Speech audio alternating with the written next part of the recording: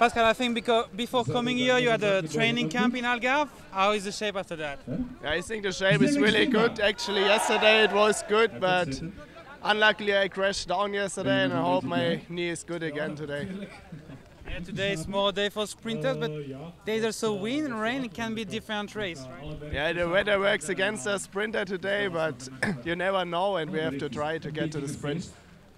You have shown in the previous race that you are not scared of hard race. Huh? You can follow.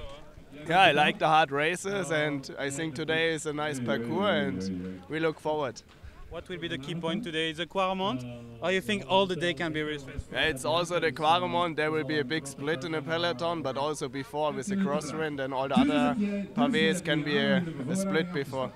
If a group goes away in the Kuurne-Bruxelles-Kuurne, with the local laps, it's possible for them to arrive away, or it will still be a big group, maybe reduced, but big group. Yeah, it's not easy, and you never know, because you don't know which sprinter is in the back group or which rider is in the front group, and it's just you have to see after the Kuurne-Bruxelles-Kuurne, then we see is there possibility for the bump sprint or not. Thank you very much. Good luck.